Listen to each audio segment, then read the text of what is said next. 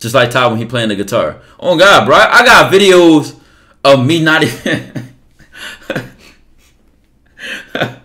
of me holding the pick wrong, or me not knowing one song, and I probably know like 10 plus at least. Let me see. If I really count it, I probably know like 13, 15 songs on the guitar now.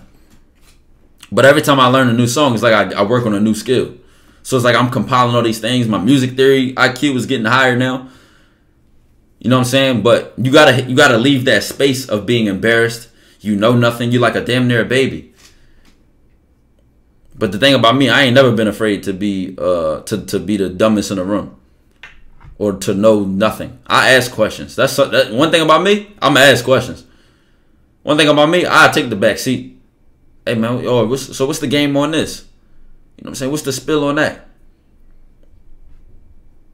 That's how you get the real plays. That's how you start learning shit. You feel what I'm saying? You lucky. Somebody told me I got finesse when I first got Twist.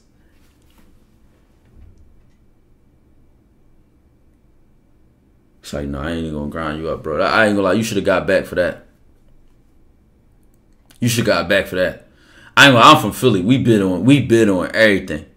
Or y'all call it roasting. We bid on everything. So niggas had tough skin for a long time. But let somebody probably had said some crazy shit like that. Like, yo, you got finesse. Fuck out of here, dickhead. Fuck you trying to say? Like, you gotta get back for that. I ain't gonna lie. That's just me personally, bro. That's just me personally, bro. You know what I'm saying? I was ashamed for asking questions. Bro, I had the same mentality when I was a student in school. And the funny part is, students would come up to me after class and was like, yo, because you asked that question, that shit helped me understand. So it's like, don't think because everybody else around you. Yo, how many times, we all know, even myself, y'all ever been in a situation where somebody asked something or somebody say something that you knew you wanted to say, but you didn't say it?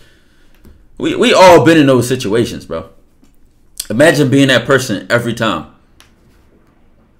The question that they weren't afraid to ask. The question they wasn't embarrassed to ask. Or the thing they weren't afraid to say. Think about the person who came in chat earlier. He said, who is Meek? Now, I clowned him, right? But I still told him who Meek was.